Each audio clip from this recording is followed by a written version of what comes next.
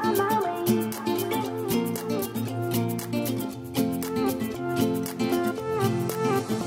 new place, a new home for a while, let me feel alive. Nothing to hold me back, take my time, just enjoy the ride. I know man passing by, life is good, best I've ever felt.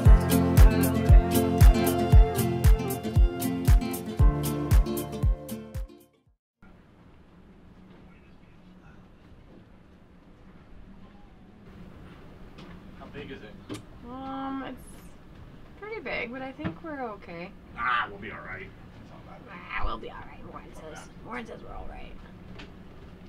So, a lot of these atolls are supplied by these supply ships, and they typically come out maybe once or twice a month with all the fresh vegetables, anything for the locals really, and we are hanging out in town for a little bit of restocking, but two, we can't really go anywhere right now because the conditions are pretty strong winds. There is a big swell, so it is a constant flow of water into the lagoons, and they have asked us really not to move about just in terms of safety reasons. So a few of the boats actually tied up to the little cement pier here because of how bad the conditions have been for the last couple of days. So excited that the ship is here. We can restock on some fresh items, which is always the situation in the Tuamotus.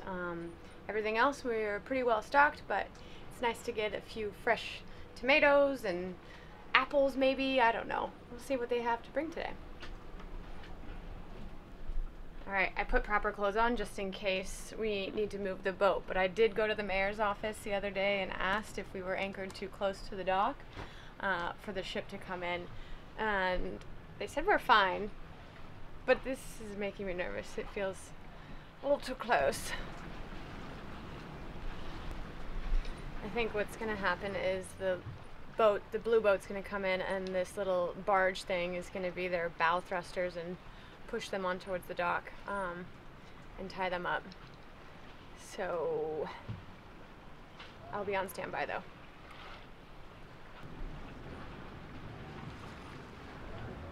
It's just a wee bit bigger than we thought it was. I think Erica's freaking out just a little. Look, honey. Look what he's starting to. Oh, is he putting an anchor out? Is he putting an anchor out? I'm not even kidding you. What's happening? They're driving them in. They're driving them in. It's all good. God. Look at, they got a boat. Somebody's got a new boat on that thing. Oh, sure enough. That may not be going to this island, but. Well, it may not go to this island. We're okay. They've got it.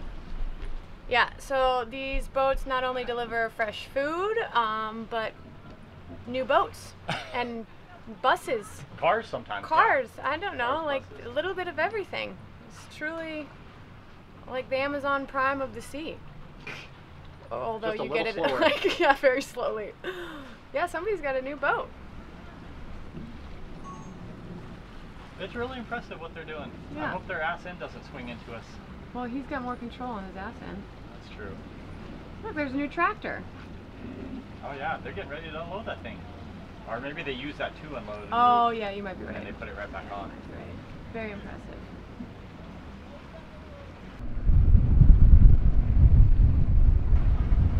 Oh man. Oh honey. I know it looks bad, but Does, here's it the is. thing. These guys are professionals, and if they thought that we were a problem, the first thing they would do is make us move, because they have every right to. Oh my god. So the fact that they haven't even worried about us Look at him go. makes me... This is incredible. I'm okay.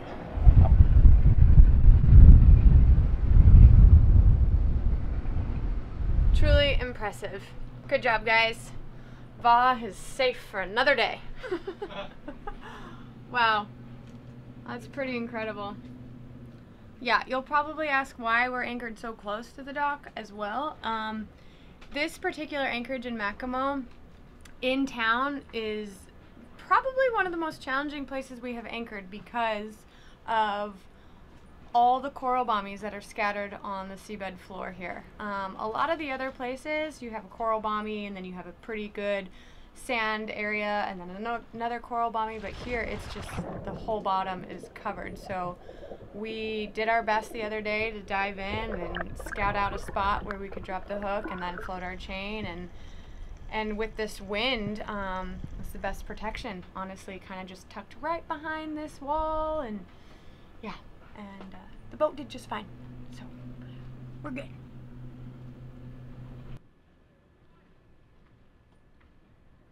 Look at all the kids running. Your deliveries are here.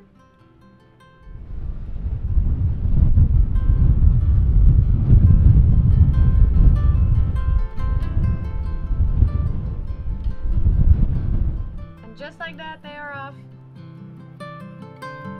Bye. Bye, boat.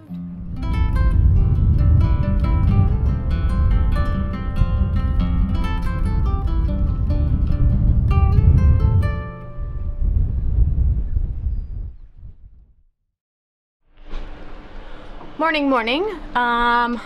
We have been in the town of Makemo for about a week now, and we have about another week of just us two on the boat. My parents left a couple days ago, and we have another group of friends coming to visit us to these beautiful remote islands. And today we are going to go to a new place of this atoll that we haven't been to before, and it's going to be on the far east side of Makemo, which will be a better place for us to hang out for the next week, because there is another big system coming our way. Yeah, it's been really, really windy and quite a bit of swell here. I mean, we're perfectly comfortable, but yeah, it would be nice to not have to be near town. And now that we're completely reprovisioned, right? Sure. We are going to get out of here and go, you know, somewhere a little bit a new place. Yeah, more beautiful, and hopefully just a little bit more protected. A little more protected, and the reason why it's more protected over there, because the winds are currently from the east, and the closer you get to the motus or the atoll itself on the east side, we experience far less fetch. Yeah, it's almost movement. like a break wall, yeah. And then the trees provide a little bit of protection from the wind. It's pretty windy. Yeah. So we're gonna go hang out there for about a week and disconnect and just hang out, the two of us, and have our buddy boat come along with us as well. And then we have friends again for like weeks. Basically all the way up until July. We've got a full house. Yeah, man. So we're gonna enjoy this time in seclusion and just you and I. Hopefully Warren won't annoy me too much. It's too late. Is it my turn to do this? Yeah, you're doing it. What are you doing? I pulled it out for you. I gotta turn the camera off. Oh, I'll hold it.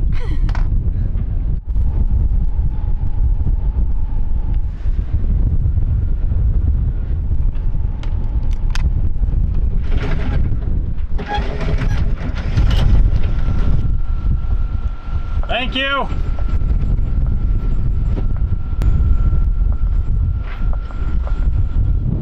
All right, anchor is up.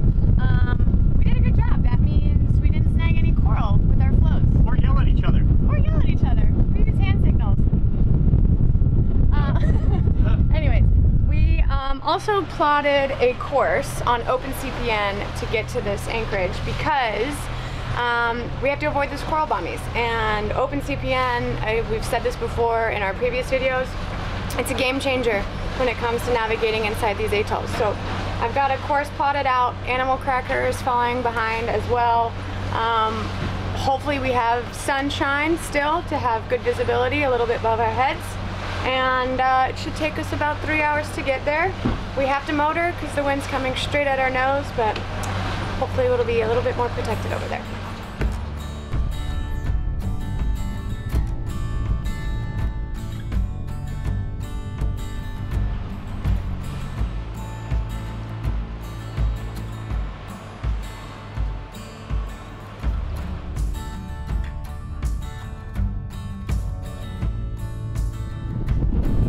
I'm on Bommy watch. Bommy.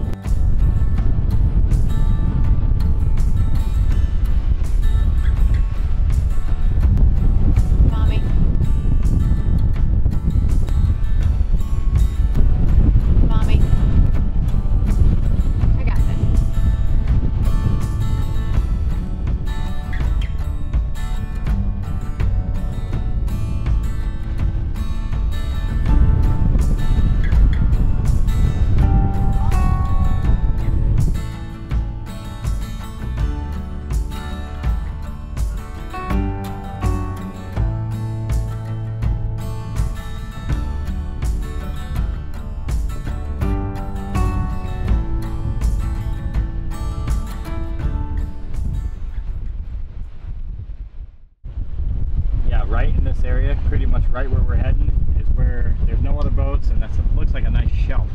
Okay. Okay.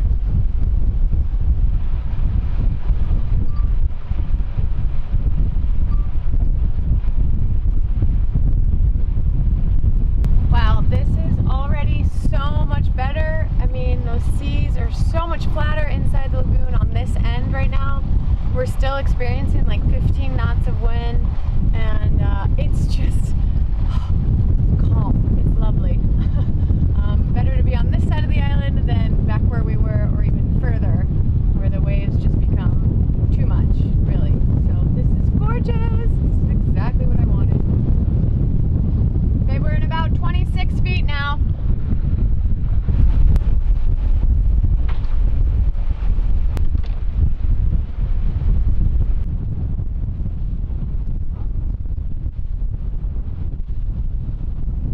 As we get a little closer into the shallows here where we want to anchor, we definitely have to be a little bit more diligent, because you can see a little different color in the water. It's almost like a lighter green, almost brown. Not quite touching the surface, but that would definitely hit our keel, I think. So we are keeping a close eye out for those as well. It's not as clear, but we can see them. There's definitely a different color about it, so I'm going to stay away from the bad colors. Okay, we have found our little spot. What we're going to do is kind of show you one way that we have learned that works for us to put our pearl floats and float our chain when there's coral bommies everywhere. So I'm going to get in my position. Okay.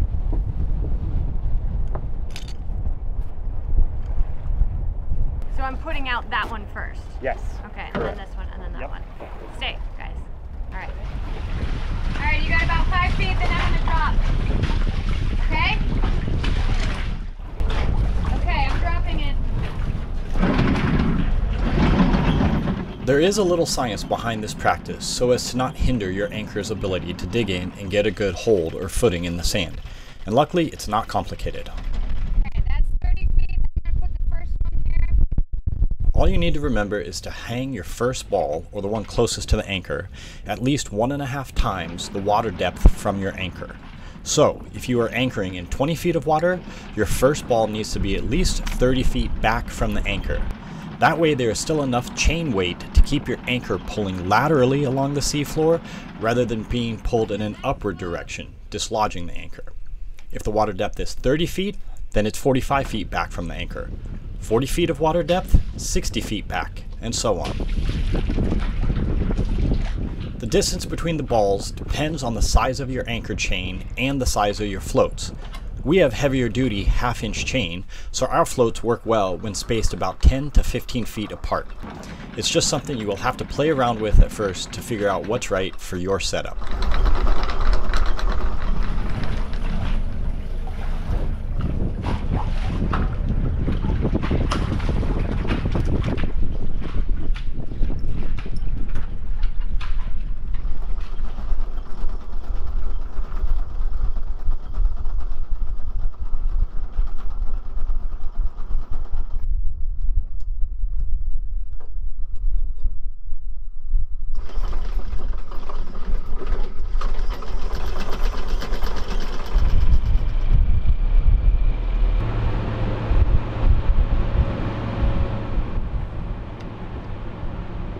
We're in! Okay, well, that wasn't easy. It's not meant to be easy, but it's 100% doable. And necessary if you want to keep the coral safe. And your boat too, but... Yep, so this technique, the way we did it here, was easy enough to just clip the carabiners as the chain was getting laid out. This is one way of doing it, especially if you don't have scuba gear. Or want to free dive. We want to make it accessible for anybody, or show that it's doable from your boat without free diving or scuba gear. But I will encourage you, get in the water. See where you dropped the chain. Definitely.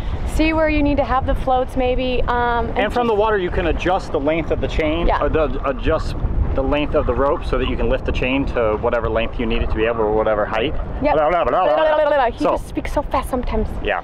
So now we are going to jump into the water and double check how we did.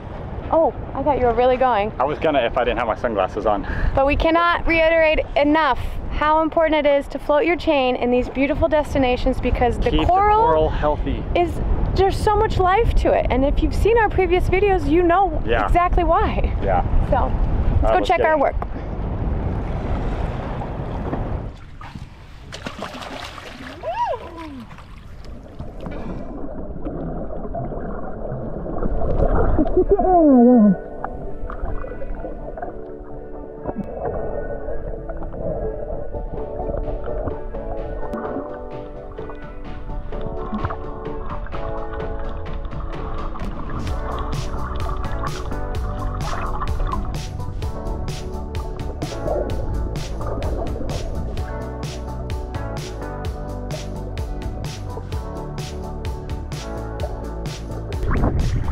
What do you want to do about that one? I don't know. I kind of want to move the anchor, to be honest with you. How are you going to do that? I'd have to put it down and lift it up and move it forward. Let the boat take us that way. Forward? Backwards, that way.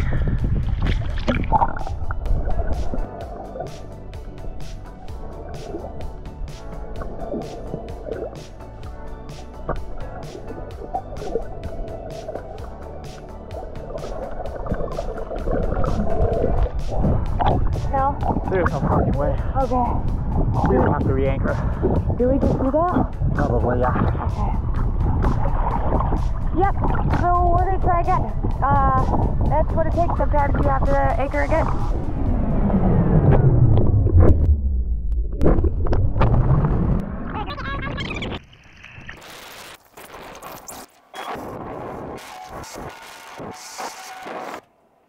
Yeah, as you can see, it doesn't always go perfectly the first time. But we pulled up everything that we just did and nailed it the second time with a little trick that's worth mentioning. We take a weight on a section of line tied to a dive float, and then get in the water while Erica hovers the boat, and I go and I pick out a nice sand spot and drop the weight and mark it with the float. Then we go and anchor as normal right on top of that float. Drop the anchor basically right on top of the float. So if one of you can drive and the other one can swim, this is a perfect trick for nailing an anchor spot.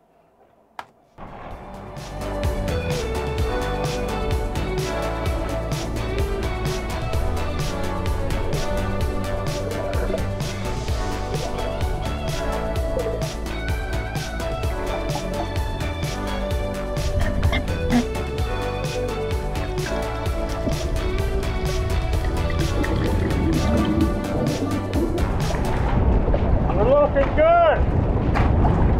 Woo.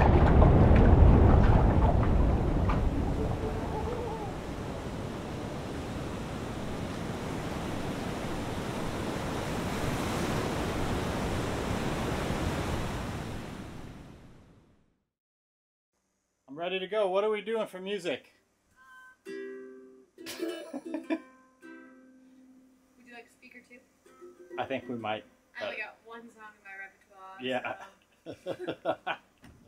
Okay, here we go. Somebody's excited.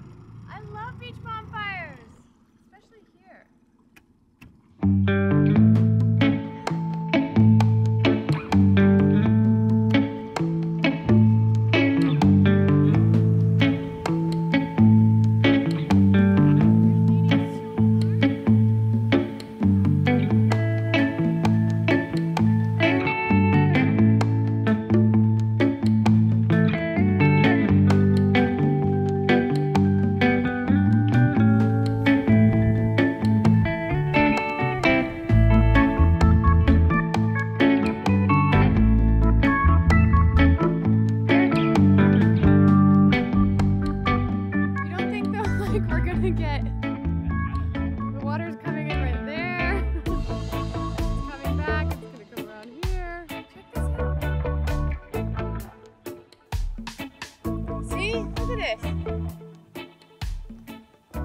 What?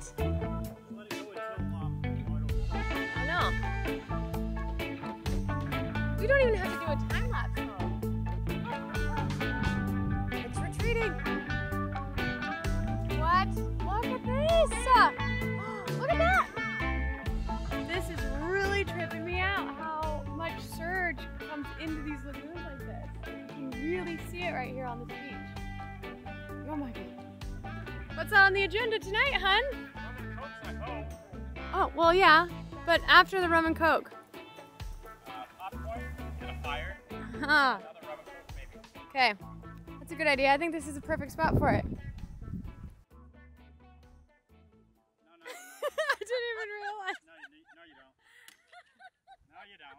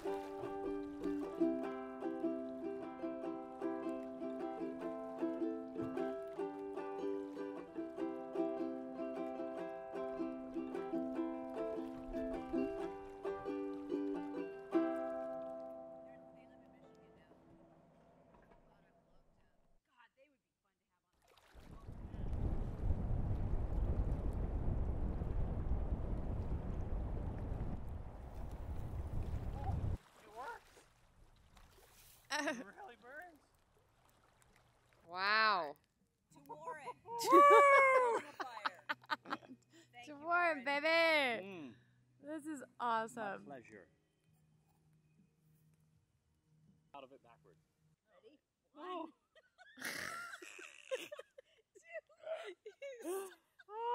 Are you ready? It's gonna be cool. Ready? 3, here we go.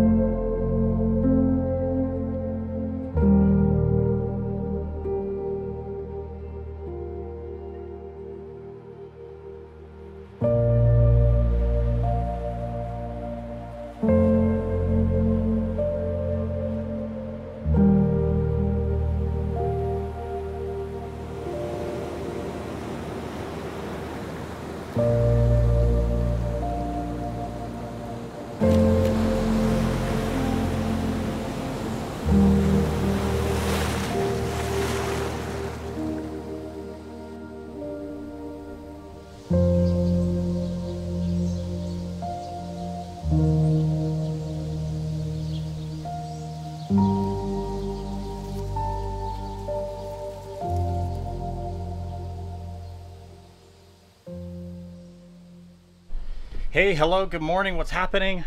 We've got about a week until our next guests arrive, which gives me just about the right amount of time window to get a whole slew of projects going.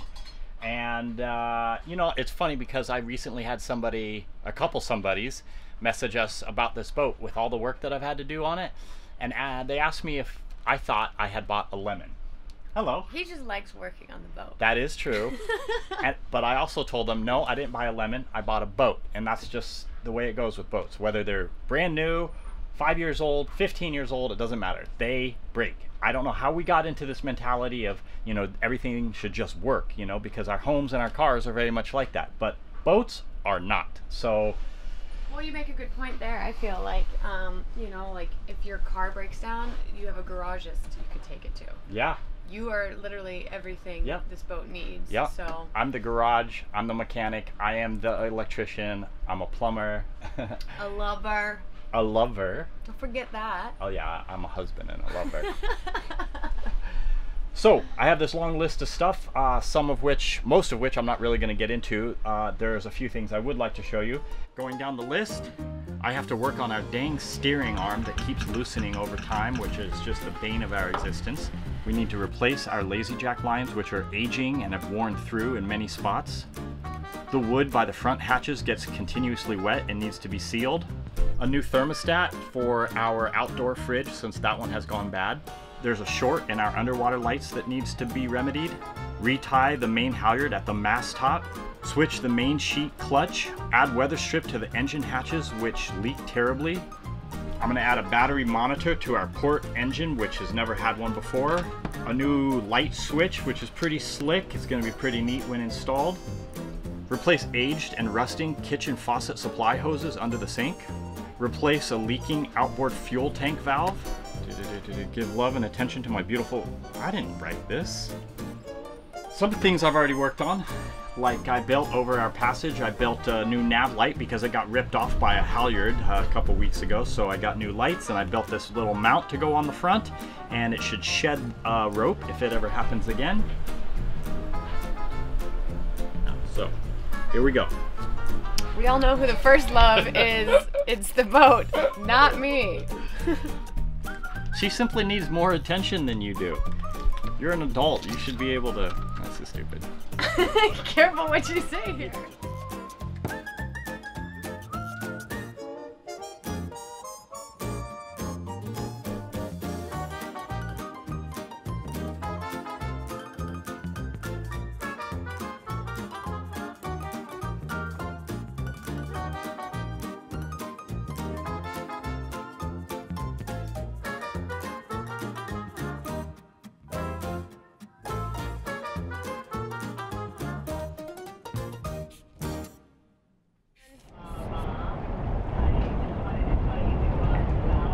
Oh my goodness, honey. Yeah, that's a good one. That is a full moon tonight.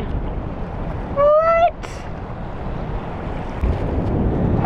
I'll be honest, the camera does not even give it justice right now how big this moon is. Wow, it's so beautiful.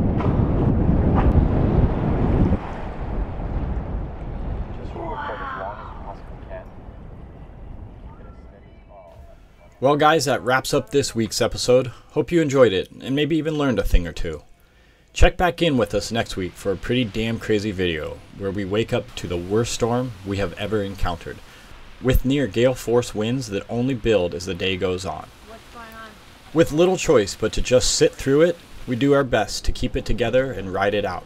But as the storm nears a full-blown cyclone with winds clocked into the 60-knot range, things really start to come apart for us. Did he take a handheld with him?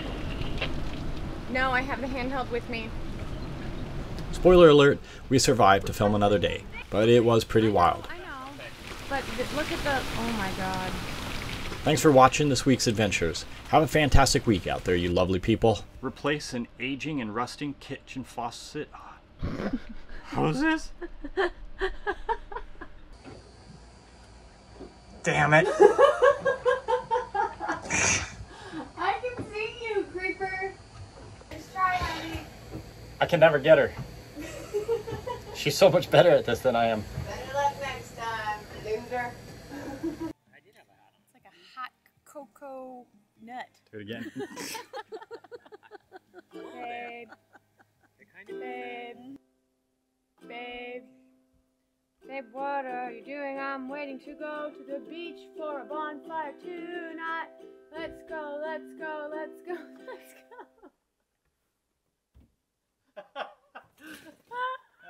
All right, let's do it. Okay. Will do. Can do. And thank you.